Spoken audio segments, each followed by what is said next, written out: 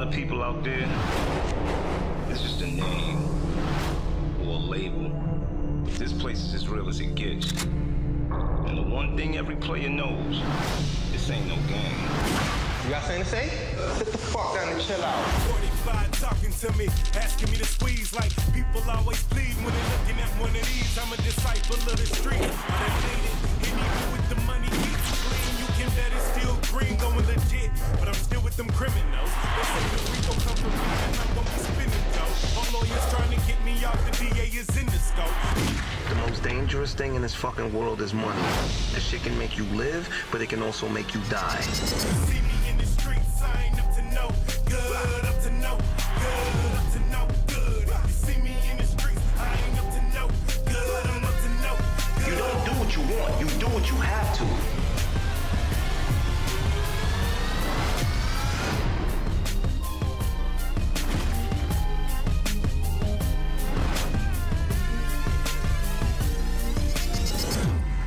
Moses, thank you so much for being here. Thank you so much for having me. Congratulations, man, from humble beginnings, right? Thank you, thank you, thank you. Yes, very much so. Let's talk about this. So seasons 1 and 2 are being distributed by Lionsgate, one of the biggest distributors in movies and television. You Correct. started this show just because you wanted to see what it would be like to make a show on your own. I mean, this you were doing this all by yourself at the beginning.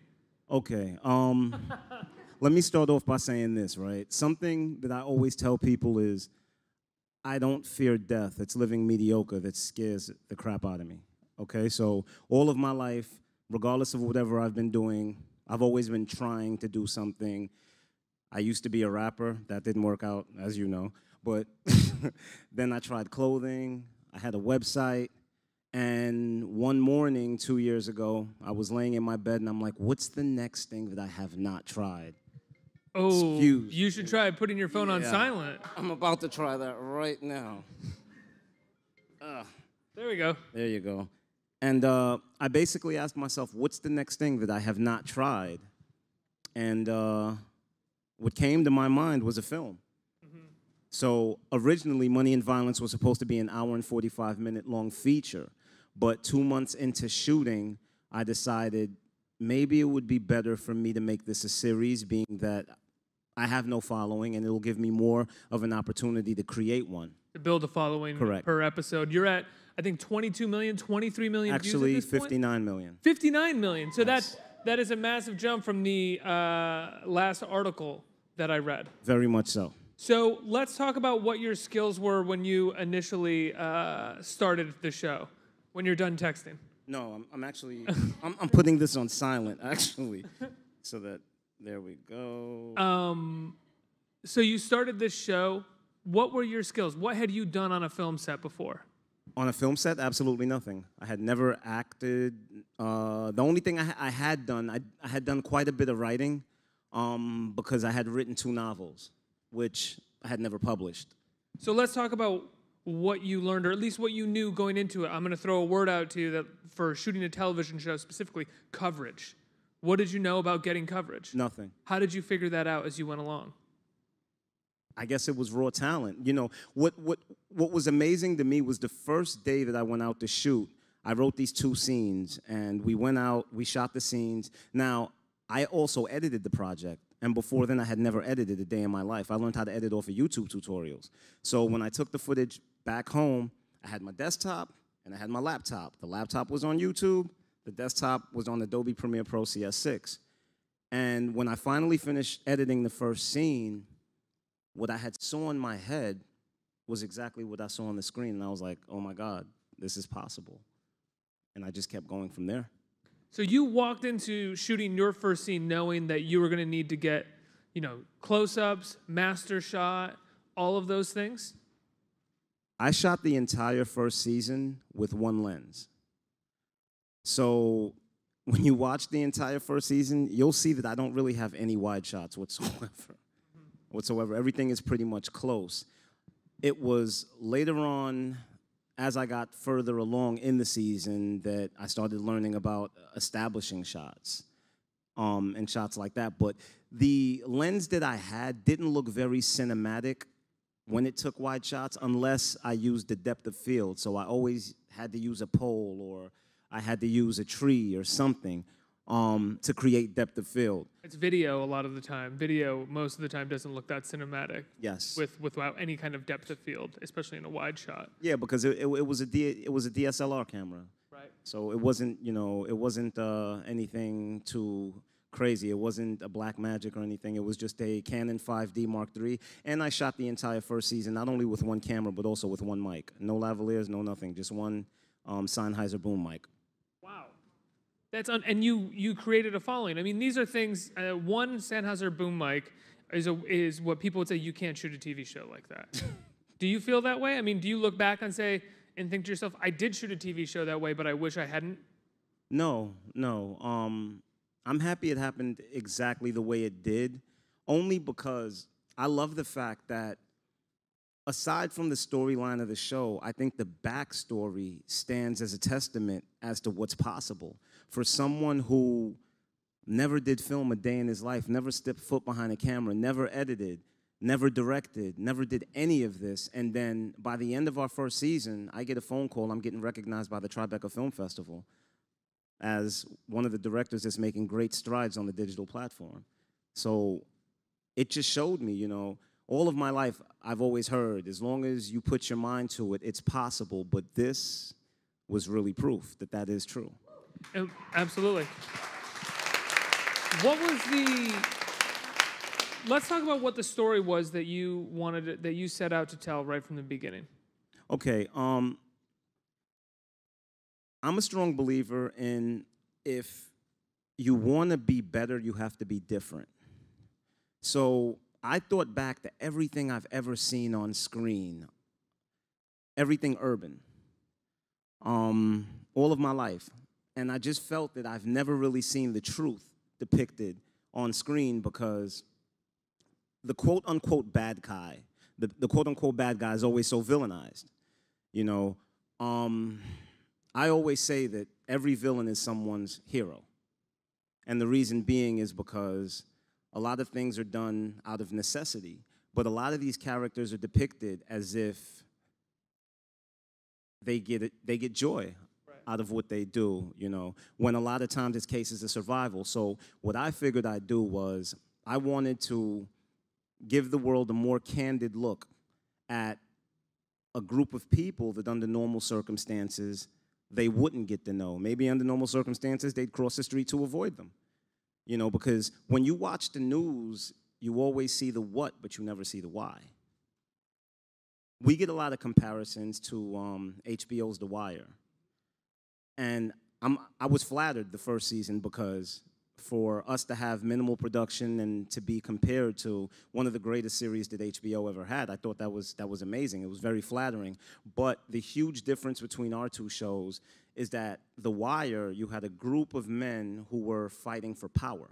They were fighting for control of the drug trade in Baltimore, whereas on Money and Violence, you have a group of men who grow up in this neighborhood with limited resources, and they're just fighting for survival. So you look at The Wire as a show that was about essentially fighting for power. Were you trying to say something specifically about the neighborhood that this took place?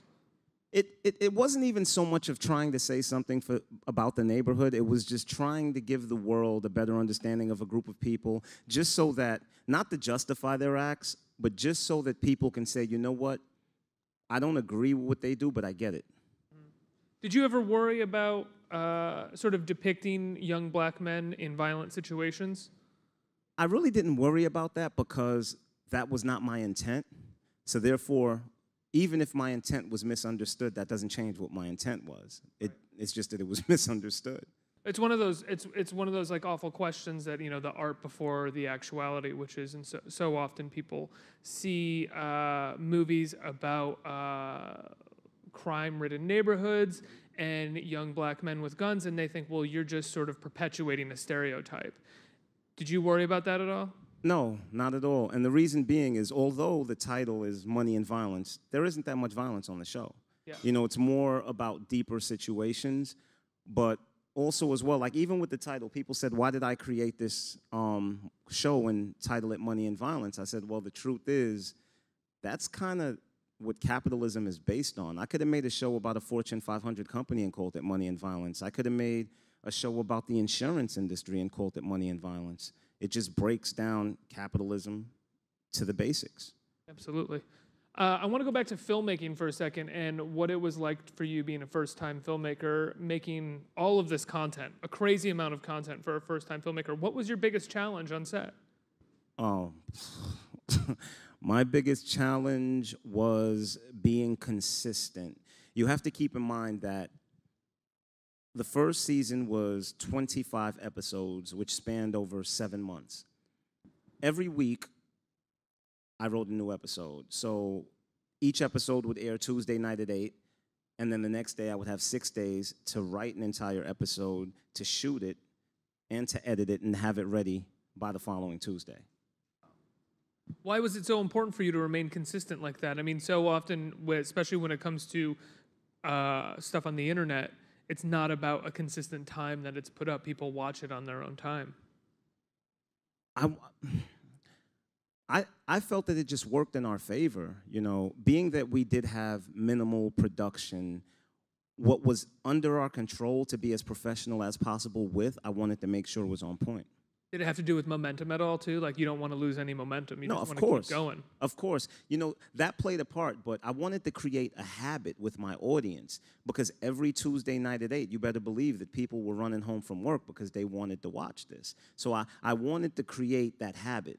You know, I wanted something that they can depend on, that they know, okay, it's coming this day. You know, not let me check YouTube every day to see if it's coming. No, okay, we know it's Tuesday at 8, it's going to be there. And now you cast a lot of your friends, right? Mm-hmm. What was it like working with your friends who had never acted before? How did you give them directions politely, nicely? How did you take direction yourself politely, nicely? I mean, did you have anybody on set who was helping you sometimes when you were doing scenes and you couldn't really direct yourself? As far as directing is concerned, I really didn't have any help. You know, the funny thing is, before this project, I used to ask myself, I don't get what the role of a director is. I don't get why a director is so important.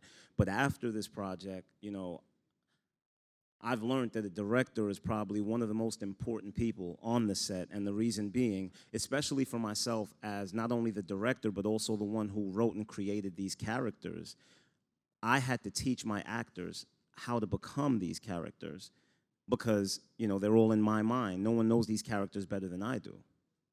How did you do that?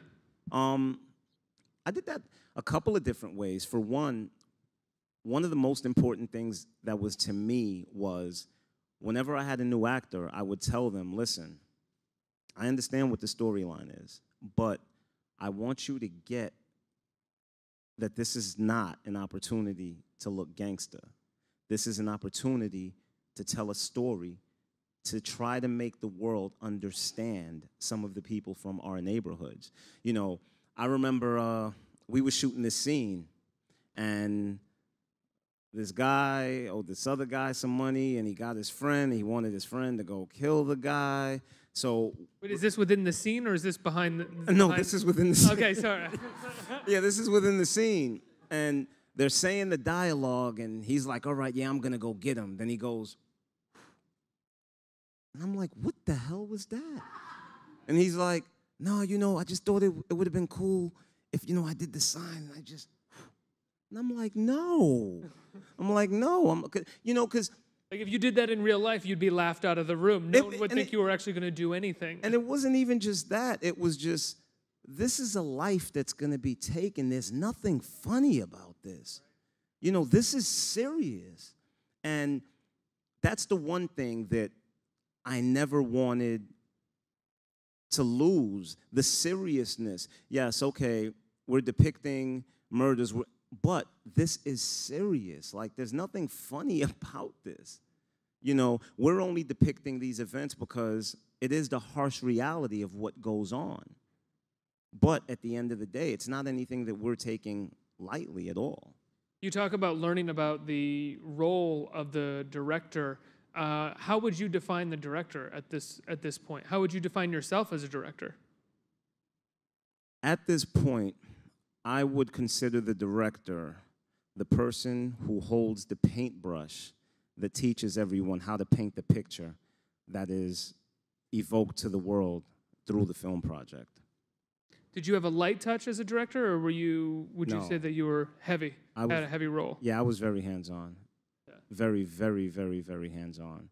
I was hands-on with every single aspect of this project. You know, even with season 2, where we had a bigger production crew, because, you know, we had a bigger budget, but I still oversaw every single edit. I still was on set every single day directing. I'm very hands-on because this is a project of passion, so it's not work for me. How did you go about casting your friends? Did you cast them based off of, okay, I know that, you know, he's going to show up on Monday to shoot, so you can be the co-star with me, or was it, I think I'm going to write this for you, and I think you're right for it?